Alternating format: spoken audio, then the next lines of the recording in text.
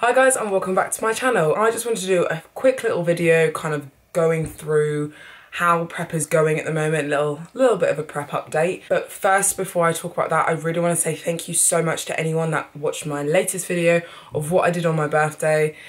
As you all know by the photo, I did skydive and it was incredible. Like, anyone that loves like adrenaline or heights or anything like that, go and do a skydive. Like, it was amazing. And especially the fact that I raised that amount of money and I hit my goal of 2017 for raising over £1,000 for cancer research. So thank you to anyone that donated, and if you still want to donate, the link is still in my bio. I think I'm going to leave it in there until probably like the end of May or something, and then I'll close it off and send all the money to cancer research. But thank you to anyone that watched it. I really appreciate it. If you haven't already, I'll leave the link in my bio. But yeah, this prep, I'll update you with weight first. So first off, I started off week 1. So my beginning weight was 68 kilos. And then a week later, I dropped to 67.5 kilos. And then a week after that, so week 3, I dropped to 67 kilos. On week 3, my coach dropped 50 grams of rice from 100, 50 grams of rice off, and I dropped to 66 kilos, which was quite good. We've made small changes over this prep. We haven't done anything drastic yet. Like, we've just been keeping it very slow and steady, and we're now 6 weeks out on Sunday, and it is Friday today. So that's how much I've dropped. I've dropped 2 kilos in total. I think I weighed myself yesterday and I was 65.5 kilos. So the weight is dropping. The reason I do talk about a lot about my weight is because I do track my progress through my scales. Obviously not all the time. I do go through obviously by eye and pictures and stuff. Like, that's how I kind of track my progress, but I do use the scales as an indication of my progress and to see if I've been dropping, which is kind of not always key, because I do agree with people when they say that scales aren't everything. I don't always use obviously the indication of scales, but I do use them when I'm on prep, and even when I'm not on prep, I like to see what my weight is. But when I'm on prep, I don't like to really obsess over them, because obviously, because you're losing weight and your mind's kind of getting a bit messed up because you are on a prep. I don't want to weigh myself all the time, because it can be really mind fuckery, if that makes sense. Like, it really does kind of screw up your mind a lot. If you don't see your weight drop one day or something, or you might have gone up or something. Some people can't handle it, and they can't handle the scales going up or down when they are on prep. But I am strong enough now that I can handle that. So I do use the scales as an indication to see what's just going on. Just one of it. It's just one method of progress. But yes, I just wanted to say that, because a lot of people obviously do say screw the scales, but I kind of do think the scales is a good indication. Not all the time though, not all the time. My training regime at the moment is 2 upper body sessions and 2 lower body sessions. No cardio still, which is really good. And it is slowly coming off. My weight is slowly decreasing because my coach doesn't want me to really decrease a lot of weight quickly, because my last weight for competition was like 60 kilos. I'm currently at 65.5. So we're definitely going to be heavier, because I've definitely grown muscle on the 5 months I had off for my off season. But yes, feeling good at the moment. Since I've done my skydive, I was really struggling. Like, my body just had nothing left. I was absolutely knackered, and I don't know, I just couldn't actually function properly. And I had a bit of a meltdown. Not a meltdown, like, it's not anything serious at all, but I think it was on Tuesday. I went off my plan and kind of had like quite a bit of chocolate at work, and then I had loads of sweets, and then I had a pizza as well. And yeah, I kind of went a little bit off the rails, which is fine. It kind of screwed me over a little bit, just because I was like, I'm not going to be ready. Like, I don't feel like I'm going to be ready.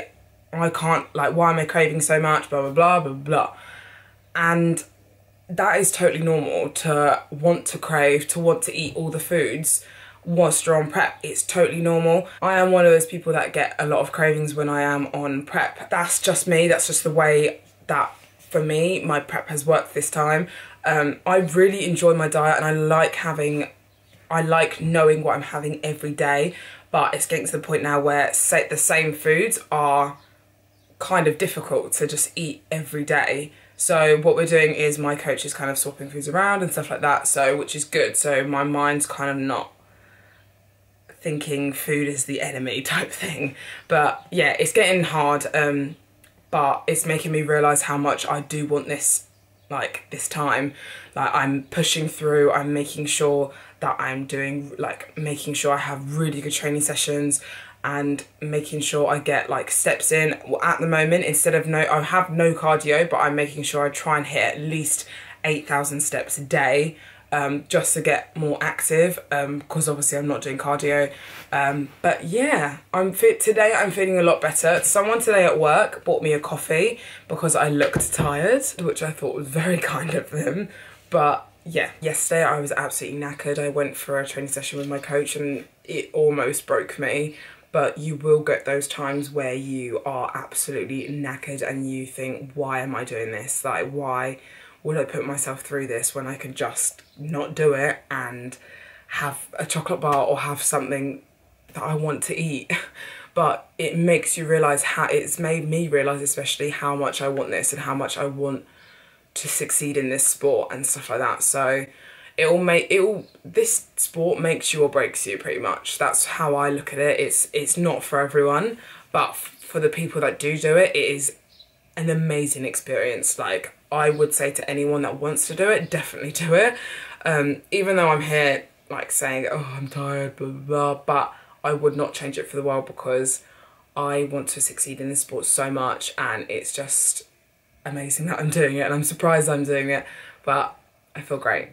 And for anyone that needs motivation, like I know loads of girls that are competing at the weekend, just keep pushing, keep thriving, and just be amazing, because it's an amazing sport, and you know in the end it will be so worth it. Like stepping on that stage in the best condition you have worked for. And you kind of got to think of it, you don't want to be doing this sport half-hearted. That's why I got so annoyed at myself when I had that chocolate, even though I do preach like balance and stuff, but for me, when I'm on prep, I like to just have a schedule and know what to have.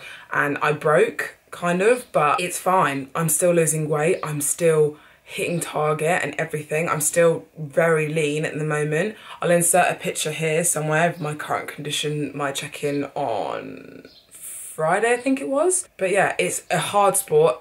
It does really mess with your mind, but you've got to keep pushing and you've got to keep going and you've got to remind yourself why you're doing it.